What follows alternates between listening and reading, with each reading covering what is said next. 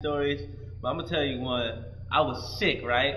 Like hella sick, and I had a sore throat. This is right before like league and shit, and I'm hella sick, and I'm just like, fuck, man, I ain't gonna make weight. My throat hurt hella bad. So one day I just go to my mom to my cabinet and I got some tea, and I make me some hot tea.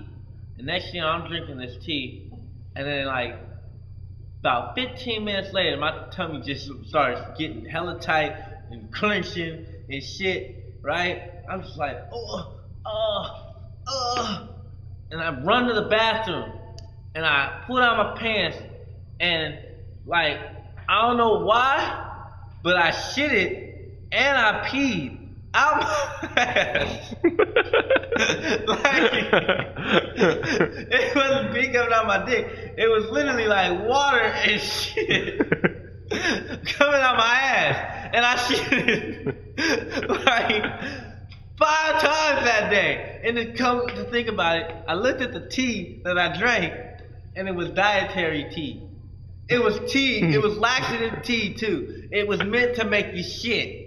So I'm sick, I'm puking, I'm shitting like crazy, and 2 days before, 2 days later, I had arrested. I was on weight. Okay, so this one time, I ate an entire, like 16-ounce New York steak, and I was on vacation with my family, right? Okay, I'm like 11 years old, little guy, I'm like maybe 90 pounds. And so, we go up to the hotel, I'm like, oh, I gotta use the bathroom. So I go in there, I shit a fucking monster. So it was the Incredible Hulk. Clogged the entire toilet up. We had to call the fucking plumber or whatever to come up and fix that shit. Call my dad. He told me he was proud of me. Grossed out my mom, my grandma, my cousin, who's a girl. Biggest shit ever. Think peak the water. Peak the water. It's like Godzilla. That's your best story? Yeah. Alright, your shitty story. Okay. It all started about a month ago. My parents came and picked me up, took me to Reno, we had a good time. On our way back, we're gonna spend some time in Santa Rosa with the family. Went to this fancy restaurant. No, it wasn't that fancy, it was like Tony Roma's or some shit. We go in there. I'm in there taking a shit, right?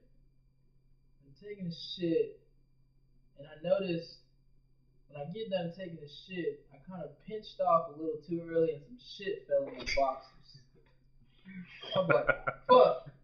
I walk out and I'm like, dude, there's a little bit of shit in my boxers right now. I'm like, fuck, this shit hell stinks. I don't want people to notice. So I go back. I'm in the bathroom. Thank God nobody came to the bathroom. I'm in the bathroom with my pants pulled down. I got some soap and a paper towel. I'm washing my boxers in the fucking bathroom. I come out. I was sitting at the table. My cousin's like, "What's that smell?" I'm like, "Shit, fucking stinks still." So like, we just played it off. Nobody really said anything.